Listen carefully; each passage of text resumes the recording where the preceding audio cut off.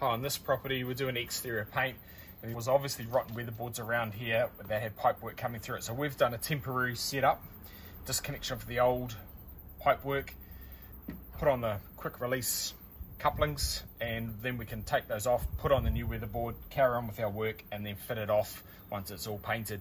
So if you've got pipework running around the exterior of your building, you're wanting some of it put inside like we've done in this, and the rest outside temporarily set up and then fitted off at the completion of the job, give us a call. Jeff Stanway, Whisk Limited, transfer your property, adding value.